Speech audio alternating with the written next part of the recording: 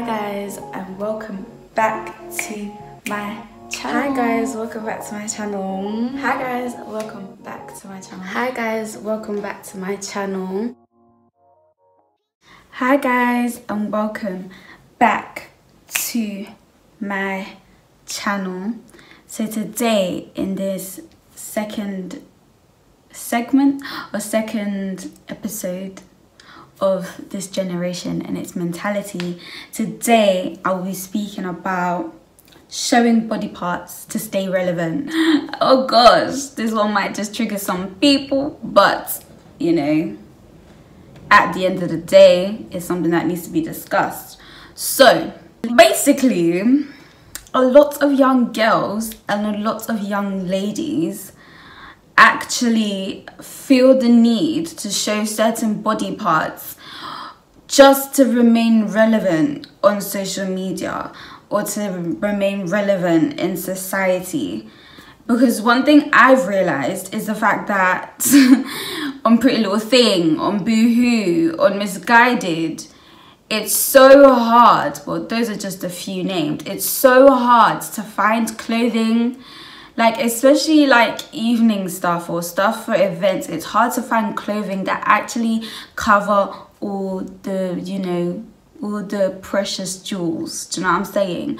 And it's actually getting to a point whereby literally they will sell you string and they will say that that's a dress, like literally, like it just covers the necessary parts, but like it's literally got to a point where like nobody wants to conceal their virtue anymore. Yes, you can be virtuous in character, but let the virtue in character also manifest in the physical. Let how you want to perceive yourself also manifest in the physical. And why do I say that? Because how you dress is how you are addressed. You can't wear what's it called? You can't wear batty riders.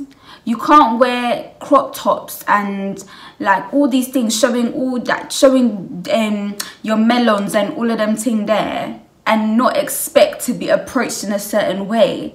Because number one, yes, of course, you know, you teach, of course, men as well learn to be disciplined. It's not everything you must see, it's not everything you must touch. You understand? But us as women, we can't entirely be like, oh, you men need to learn to discipline yourself. I'm only showing my body because I think it looks good. But you only dress and present yourself to be seen, right? You wouldn't dress in a certain way if you don't want to be seen. Does that make sense? Because I won't wear a beautiful gown at an event not to be seen. What am I actually wearing the dress for? Yes, I may just look good in it, and yes, it's befitting to the occasion, but I want to be seen. And quite frankly, you dress to be seen. You dress the way you want to present yourself, but the way you present yourself, let it also go with how you are as a person. Because there's been times where a girl would dress in a certain type of way. You would assume that she likes to sleep around because of the way she dresses. And yes, it's a wrong way to see someone, but again, how you dress is how you're addressed. If she dresses in a certain type of way, of course you're going to think that she sleeps around. Of course you think that she's all this and all that. But really, in reality, she's never even looked at a guy. She's never even touched them. She doesn't even know what kissing means. Do you know what I mean? She doesn't even hug. What's hug? Is that a drink? How you want to perceive yourself and how you know you are inside, let it be showcased on the outside.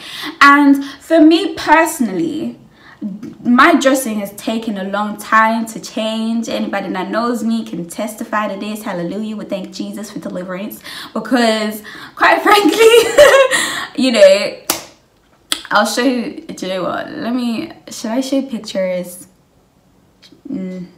Nah, maybe another day. It's taken a while. Even when I actually received Christ as my Lord and Savior, it actually took me a while to like fix up my dressing. And it's not to say that, oh, if you dress in a certain type of way, you're a bad person. You're not a bad person. God looks at your heart, but he also wants you to be a living representation of what you carry inside. Because I can't say, oh yes, I'm a woman of God, or and you see me in boob tubes and batty riders everywhere I go. Your people are not going to take me seriously. They're gonna think, excuse me, I thought you said you're a woman of God. But like I'm really getting to know the real you, because I'm seeing all the real things about you. It's really understanding that, okay, cool, dress the way you want to be perceived, but then in the same aspect, I want to say, stop showing body parts. You cannot show breast and bum, yeah, unless you want to be seen. You want something to show to be seen. Like I said, you dress to be seen. You present yourself to be seen. The way you dress is a visual representation and a visual presentation of the way you see yourself and the way you see life. And why do I say that? Because you know, when you do presentations, you make it look nice. You put a background color, you choose a font. Why? Because you want your presentation to stand out. You want your presentation to be seen and acknowledged. You yourself as a person, the way you dress is a presentation of what you want others to see of you, right? So one thing I've realized is that a lot of young girls and young ladies take that mindset that yes, I want to be seen, and yes, I want to present myself in this way, and a lot of you are doing it to stay relevant. Some models pose in certain ways to stay relevant. They promote certain things to stay relevant. Yes, if you're going to promote your breasts and you're going to promote bum, you're going to stay relevant. People are going to keep wanting to see more because you're already showing it. Like, that's what you're presenting. And that's the issue with this society, is that if you're not showing breast and bum, you're not relevant. I realized that when I go through my Instagram, one pattern I see is you're wearing one piece of cloth like this that just covers like here and covers like the back. It just covers enough, yeah. And I see that you get likes and likes. Every picture's the same. You're showing something on one on another. All the twins are out, and I see that you have thousands of likes and people are liking it. Like, if you compare it to an Instagram where the woman is modestly dressed, she doesn't get as much likes, doesn't get the thousands of likes. Why? When you're showing skin, you're conforming to society's way of living and society's way of thinking, which is why I say this generation, like, what's going on? It's your mentality. Baby girl, it's your mentality that will get you somewhere. And when you always try and conform to the way that society sees things, it shows that you do not have the backbone to be individual. Because if I can see a whole load of Instagrams that are literally the same, you all wear the same dresses, you all wear the same, everything, breast, bum, in every picture, it just shows that there's a pattern in this generation, and people keep trying to go along with this trend that yes, if I show these body parts, yeah, I'm the hottest babe in town, I'm the OG mama, I'm the sweetest berry in the pack. No, like, who told you that? Who told you that? Conceal, uphold your virtue. Some of you have not even touched men. You don't even know what a man is, yeah? And you're just showing everything. Conceal your virtue. You're virtuous. I beg, like, be pure. Like, it's not by force. Some of you, to stay relevant, you feel like you must show something. There's some girls, yeah? Some of you young girls I have on Instagram, yeah? Ha!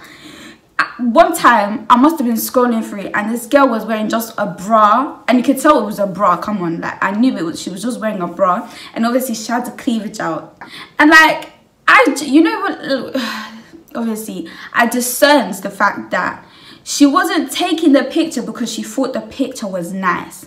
She took the picture and posted the picture because she wanted to have that kind of attention from other people.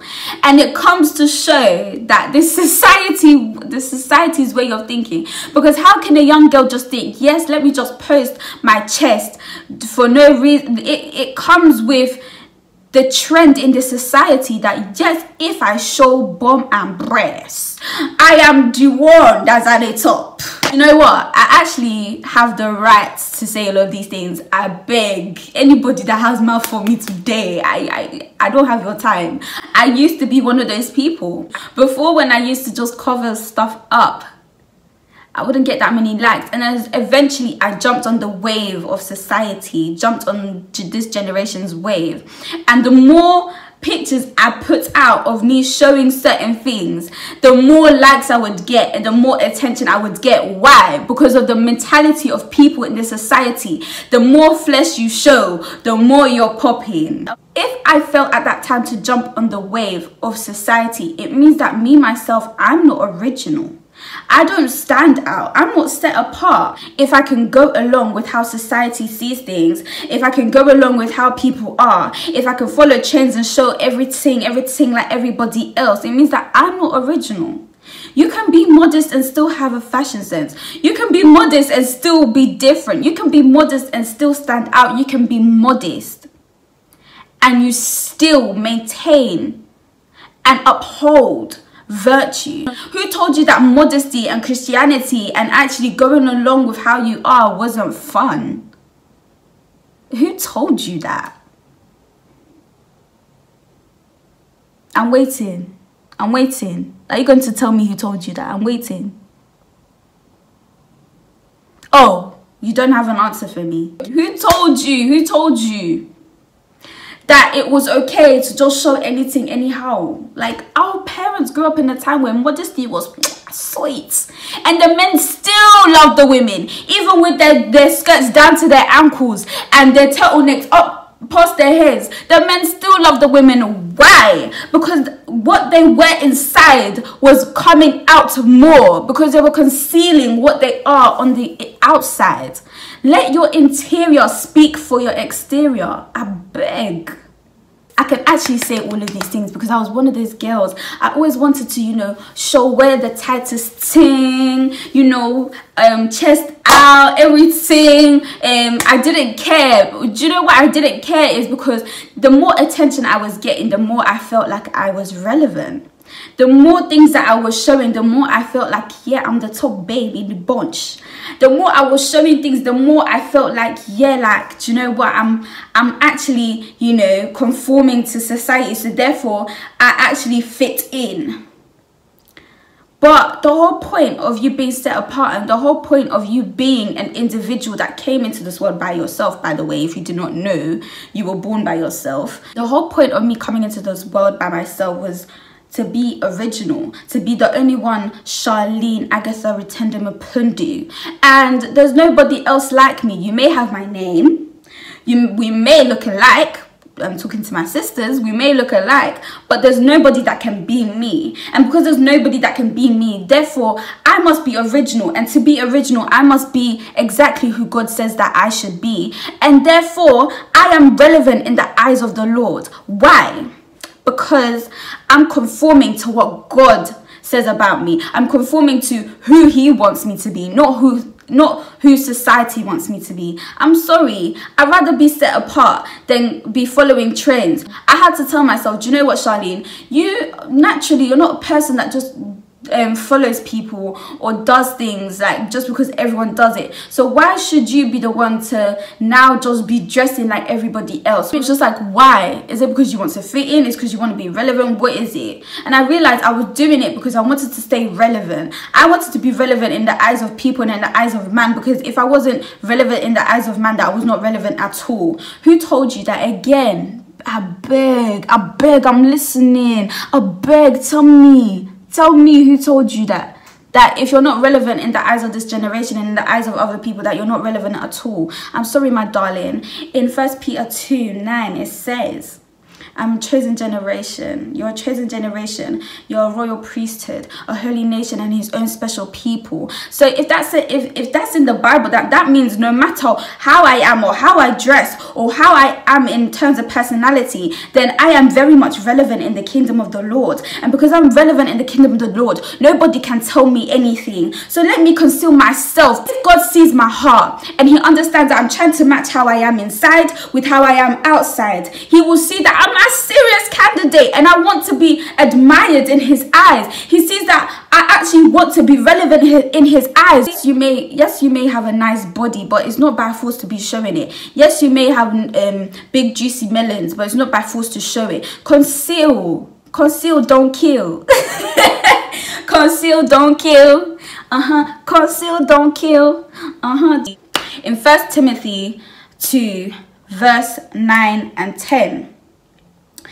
In like manner also, that the women adorn themselves in modest apparel with propriety. Jesus, every video I must not know how to speak English. Propriety and moderation, not with braided hair or gold or pearls or costly clothing, but which is proper for women professing godliness with good works. Listen, this scripture is basically just saying adorn. Adorn basically means to make beautiful or make more attractive. So the word is basically saying that literally that we should make ourselves beautiful and make ourselves more attractive in modest dressing. We should make ourselves beautiful and attractive in concealing our virtue. Yes, your virtue is not just who you are as a person, but your virtue is even the sensitive parts to be shown. I'm sorry, breast was not supposed to be shown. You know, you were given breast to feed a child, you know that, right? Bum was not supposed to be shown. You were given that so it can be something you can sit on. Do you understand? All these things, they were not given for you to just be showing them anyhow. They all have a purpose. Do you understand? So in this scripture, I'm understanding it's in modest dressing that I actually make myself look more beautiful. That's basically what this scripture is saying. To adorn yourself in modest apparel means that in the eyes of the Lord, who is the one and only person I strive to impress, who I strive to see me as relevant, yeah? If in his eyes I'm seen as more beautiful when I'm dressed modestly and concealing concealing my humps, then that's all that matters at the end of the day. Do you know what I mean? Because if God sees me beautiful and I see myself the way God sees me, then other people around me will see that I see myself beautiful because God sees me beautiful. If that makes sense. If you caught on, you caught on. Do you understand? Verse 10. Verse 10 says, but which is proper for women professing godliness with good works. It says it is proper. It is proper for a woman that is professing godliness with good works. Do you know why it says that? Because if you confess godliness, yeah, but mind you, this message is for everybody. It's for all of you young girls, but especially Christian ladies as well, as I am a Christian lady myself. But I'm speaking to all of you young ladies, all of you young girls, all of you. But specifically in the scripture, it's talking about if you're but which is proper for women professing godliness with good works. It's proper for a woman that's professing godliness to be modest. Why? Because you show the Father that I am a serious candidate. You show him what he has put inside of you is actually what you want to show on the outside. I have in my bio that I am a living representation of his glory, but his glory cannot be shown or professed or expressed if I'm dressing anyhow. I need to dress in a way where when people look at me, they actually see the living representation of the Lord. When I walk anywhere, any place I go to, his glory should be speaking for me. But it can't speak for me if I'm just dressing like anybody, because people won't take me seriously. God might just be like, yes, I see your heart, I see everything, but it must be matched up with how you are on the outside. You go to a job interview, they're not going to take you seriously if you come in tracksuit, if you come in sliders. When you dress, especially office jobs, they're not going to take you seriously if you're wearing sliders and a tracksuit. They'll take you seriously when you come with a nice suit, you know, double-breasted and that, obviously, you know what I mean? They're going to take you seriously because why? They see that you're serious about what you're doing. It shows that you're presenting yourself in a way whereby your personality will match the way you are on the outside. Don't be fooled by the way this world sees things, because one thing I realize is this world likes to pick and choose what is right, likes to pick and choose what is actually decent. If the Bible says it's not decent, so why are you doing it? God says be modest, so you think you can just get away with just showing cleavage? Like, I beg, conceal your virtue, conceal what you are. Don't be doing things to be relevant. Don't do things because it looks nice and you like the attention of how people, you like the attention of others and you like the attention of this society. If you cannot live without the attention of others,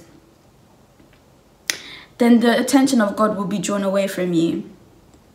If you cannot live without the attention of others, or of this society, or this generation, then the attention of God will be drawn away from you, because you will see that you rather conform to society's beliefs that more than how he sees you and his beliefs.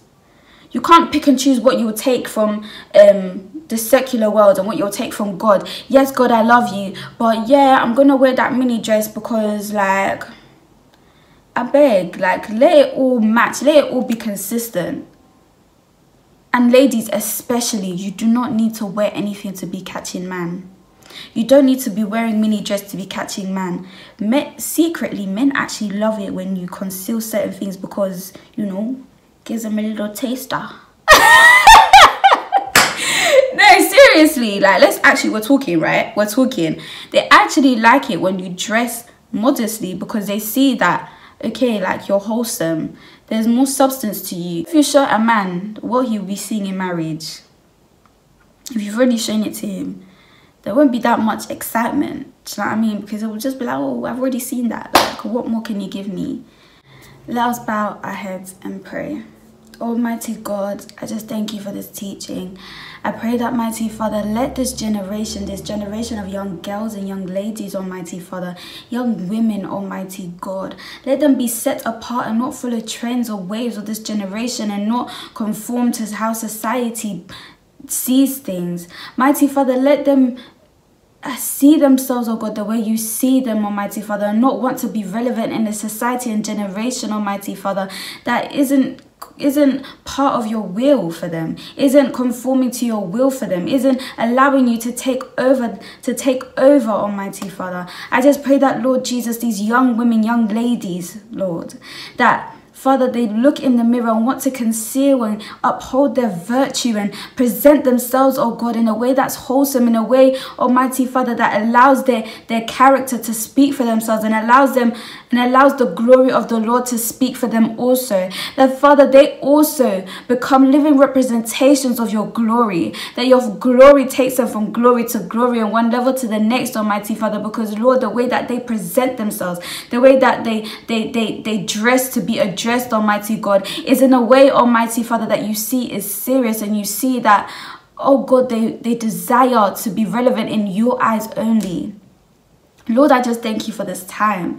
I pray that, Father, you help each and every single one of us, almighty Father, and that, Lord Jesus, that we do not adorn ourselves with showing body parts that should not be shown, but, Father, adorn ourselves in modest apparel, Lord, as it says in your word. Almighty God, I just pray and thank you, Lord. I thank you for this time. I thank you for this teaching. And Father, I plead the blood of Jesus upon myself, upon each and every person watching this video, and that, Lord, you help and guide us all. In Jesus' mighty name, I've prayed. Amen. Well, God bless you whatever time you watch this video, morning, noon, or night. And I'll see you in my next one. Bye.